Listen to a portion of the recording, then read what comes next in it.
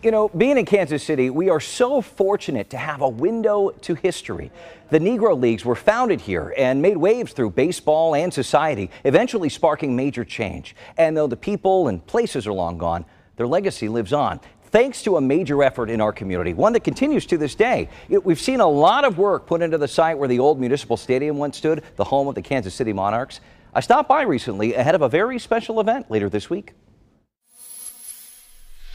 I'm here at Monarch Plaza, 22nd and Brooklyn in Kansas City, Missouri, a place filled with history with a man who has made it his life's mission to preserve that history, Bob Kendrick with the Negro Leagues Baseball Museum. Thanks so much for joining me here.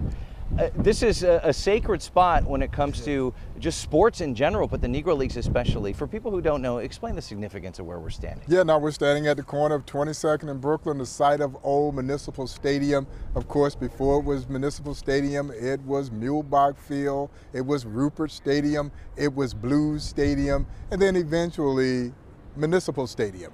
But you're right, there's been a lot of history, a lot of sports history made at this very site, but no one made more history here than the legendary Kansas City Monarchs, who called this site home for so many years.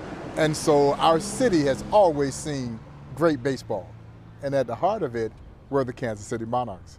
And then once you take Monarch Plaza and you turn it into this amazing tribute, which I know is being renovated, it was a little sad to see it kind of fall by the wayside a little bit, but you're really working to bring it back around. Later this week, I know the crews are going to be in reinstalling the signs. There are already a couple here now. What does it mean for you to see that brought back to luster? Well, for us, it's about community pride and how can we galvanize and create a spirit of community. And that's a big part of what the Negro Leagues Baseball represents. It's been that way from the onset. When we anchored at historic 18th and Vine, way back in 1990, you have to remember there was nothing else at 18th and Vine.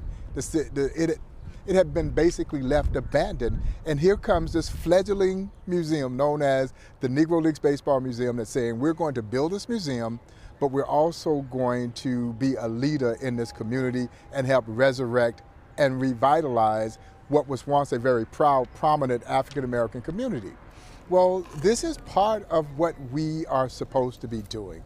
And so we take great pride and ownership in finding ways to galvanize the community and the greater community. And we've seen, we know the Evergy crews were here. Yes. You won the grant, so yes. Thanks to all the fans of the Negro Leagues Baseball Everybody Museum. who voted for the Negro Leagues Baseball Museum. Right, and so tell us what we'll see later on this week, because we know you've got a big event coming up. Yeah, no, we'll see the return of the kiosk, and the kiosks represent not only Negro Leagues history, because they're beautiful kiosks that represent Satchel Paige and Buck O'Neil, and a very special kiosk new to the plaza honoring Jackie Robinson, the 75th anniversary of Jackie Robinson's breaking of the color barrier. But you also have to remember the Chiefs made history here as well. And there's a kiosk of Bobby Bell and Otis Taylor and Willie Lanier, Amos Otis, John Mayberry from the Royals, and John Wyatt, who was one of the black players who played for the Kansas City A's before they became the Oakland A's. And so from an African-American perspective, there's been a lot of great sports history made on this site, but also the Kansas City Blues, who were a New York Yankees farm system, played here as well. And so it's important that we save this, and I think the community will embrace this, but the tourists who come into Kansas City, who want to know where the Monarchs played, they come to this site, and now they're going to be able to see a beautifully redone plaza. And real quick, there's a big event coming up on Saturday where there'll actually be a walk from here to the museum, right? We call it the March of the Monarchs. Great. We're honoring the 1942 world champion Kansas City Monarchs, Buck O'Neil's favorite team, and we will gather a group, as many people as we can, to meet at the museum, come over to 22nd and Brooklyn, and then we're going to march back to 18th and Vine in similar fashion in which they used to do it when the Monarchs would open the season, and there would be a marching band and 17,000 plus standing room only to see the great Kansas City Monarchs play. Well, it's going to be so exciting to see that. Bob Kendrick, thank you so much for your time, and good luck this weekend. Oh, thank you so much, Cody.